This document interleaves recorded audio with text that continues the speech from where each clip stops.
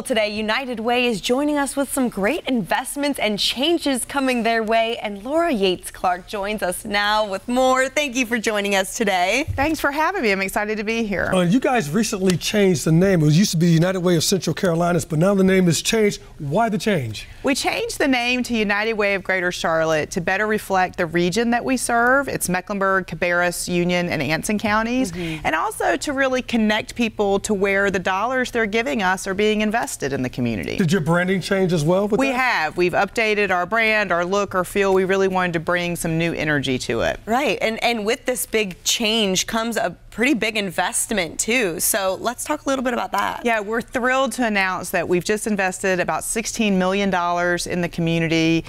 Through this investment, we'll fund 132 nonprofits. We'll be investing in neighborhoods across the city. We'll be investing in grassroots organizations. The list of our partners has really changed quite a bit from a few years ago. No, this is amazing because you got to go into communities that really are kind of like disinvested communities, and you're going to go ahead and change the total outlook of that community. Well, that's exactly it. We realized that we needed to get more proximate to the challenges that our city faces, that we needed to not be so hands-off, and so we've partnered with these neighborhoods across the city, across the county, to really work with the residents, hear what the concerns are, hear what the needs are, and then bring the resources. This also, is it led by the residents as well, too?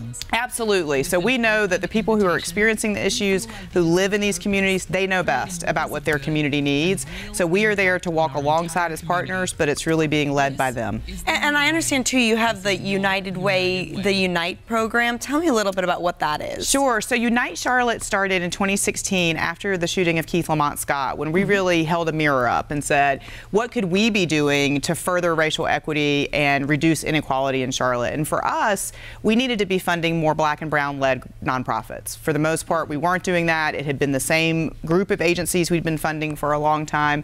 And there are a lot of other organizations out there. And so that program gave us the opportunity to fund new and innovative solutions across the city. It sounds like you guys are really excited about the new campaign that's kind of going on. We are. We're thrilled. It's been a long journey. Making this kind of shift for an organization like United Way doesn't happen overnight, but we've been really pleased with the support we've gotten from our nonprofit partners, from the residents in these communities, and from our donors.